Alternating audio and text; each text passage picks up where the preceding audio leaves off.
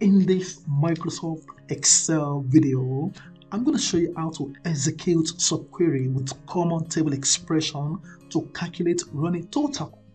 And we're going to be focusing on a table that's stored in a sales data database in my SQL Server Management Studio. We're going to focus on the running total by taking into consideration two main columns, the account manager and the total. Now, what is CTE? It is basically a named temporary result set that can be referenced with either the select, insert, update, or delete SQL statements, and it helps greatly to improve readability of complex SQL queries by breaking them down into smaller chunks. So, enough of talking, let's get started. Now, before we head over to Excel to write the code, I'm going to show you the data that we're going to work with. And of course, we can see we have this select top 10 star from fact table. So this is just the top 10 rows. And let me make this to be a little bit bigger so we can see. So this is the name of the table. And of course, we can see the name of the database. Now let's go to Excel. Now in Excel, this is just a blank Excel workbook. To connect to the data in the SQL Server Management Studio, I'm going to click on the Data tab, and under the Get Transform Data group, I'm going to click on this Get Data, and of course we can see different kind of options from File, from Database, from Azure, Platform, and so on and so forth. Now we want to get from Database, and of course we want to get from SQL Server Database. In the SQL Server Database, now we need to provide two things. First is the server name, which is compulsory, and the second one is the database name, which is optional. Now I'm going to come to the server and type in the name of my server, Abiola David 01, and of course the name of the particular database is sales data, so sales data. And I'm going to click on this advanced option, and this is where we're going to write our code, just like we do in the new query window in the SSMS. So we can write our code here. Now let's begin with the CTE. So I'm going to type in wait. This is just the definition of the CTE, and then I'm going to give it a name. I'm going to just call it CTE and use the as. So I'm going to open two brackets, and now inside this bracket I can go ahead and select my columns. So I'm going to select.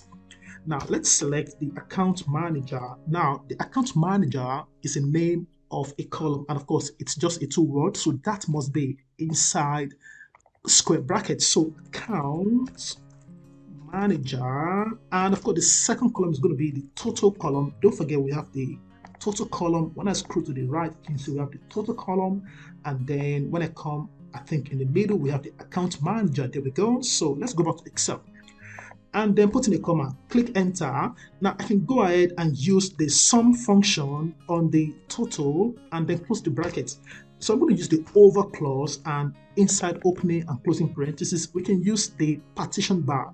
The partition clause will divide the result set into partitions based on the account manager column we're going to specify. So partition bar, and then inside the square bracket, we want to point to the account manager, and I'm going to order by, I'm going to sort the data by the order date. So open and close bracket, and of course I'm going to type in order space date, and I'm going to call this or alias as running total.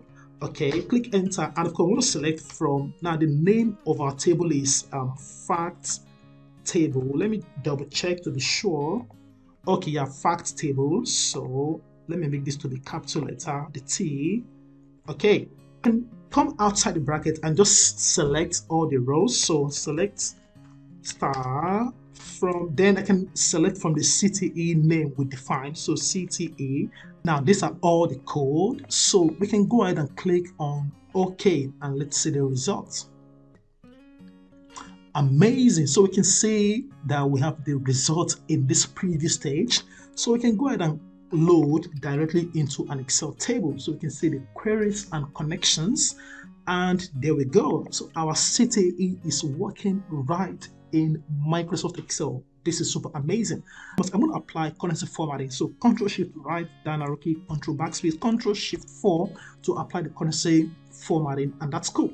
Now let's see the running total. Now for the first account manager, Abiola David, the first total is 4,757, and of course we have the same value. So when you add the second transaction, That's going to give us in the status bar 6066, and there we go. So you can see the running total is working. So when I select all these values for Abiola David, that's going to give us 13,868, and we have 13,868. That is working fine. Now the amazing part of this running total is that I'm going to scroll down to the last transaction for Abiola David. There we go. So this is the last transaction for Abiola David, and that gave us 69,318 as the total. And we can see for the next account manager, Charlie Adams, we have the running total starting all over, which is super amazing. So we have 142.42 pounds, and we have 142.46 pounds. And of course, when you add up these three, we have the 3,803 and 3,803. So this is basically how the running total can be executed or fired within Microsoft Excel. I hope you enjoyed this video. If you do, like, share with your friends, and comment. Thank you and bye for now. Cheers.